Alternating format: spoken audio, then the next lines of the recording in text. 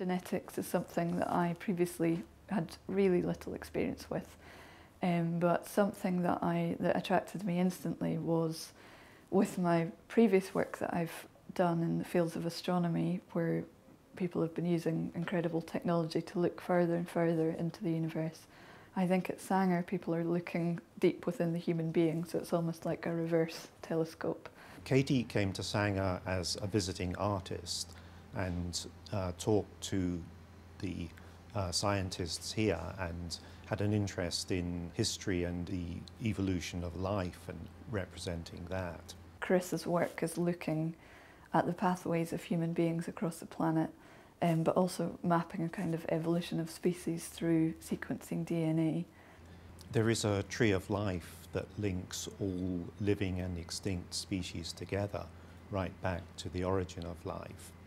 And in the past, we could only infer that tree of life by studying the structures of living species or the structures of fossils. But now we can also use DNA. I think learning about looking into deep history and deep time through using DNA to almost map a history of the planet is one of the things that sparked off the idea for this fossil necklace.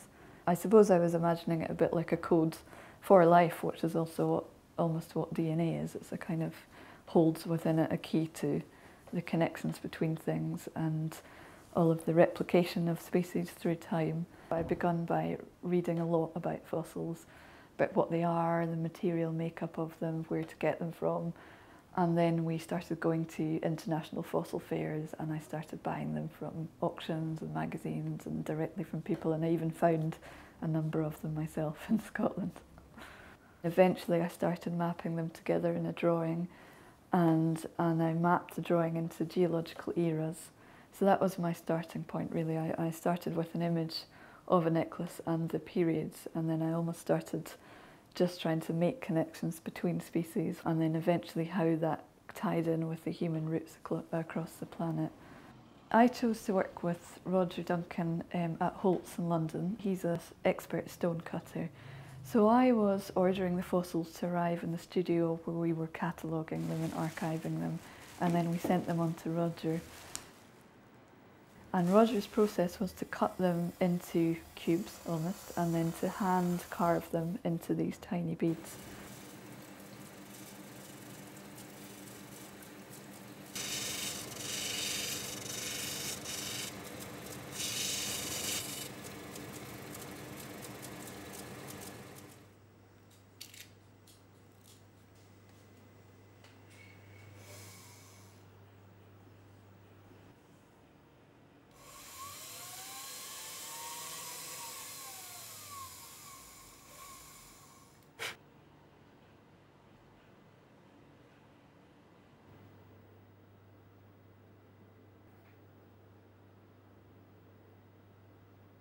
A lot of the fossils are trace fossils, which means the surface of the creature was kind of embedded on the surface of the fossil.